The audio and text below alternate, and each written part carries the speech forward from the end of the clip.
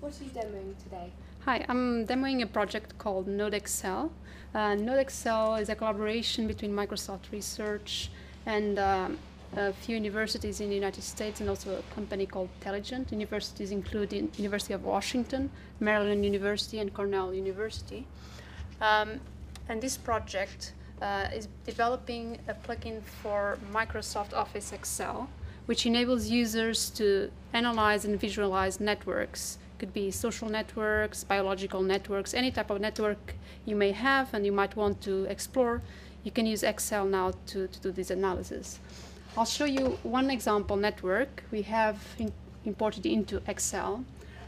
We have here a list of US senators, and we have some information about their voting patterns back in 2007. We see each node here in the network represents one senator, and the relationships here represent the percentage of agreement between their voting behavior in the Senate.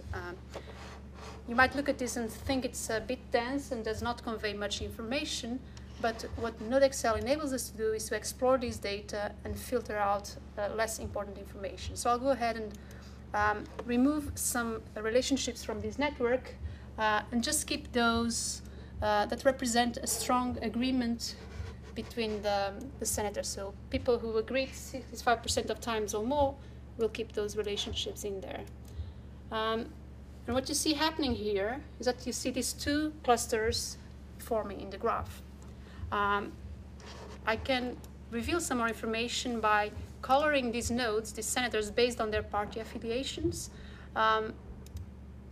So we have here the reds, which represent the Republican senators, and we have here the blue ones, which represent the Democrats, and these orange ones represent the independent senators.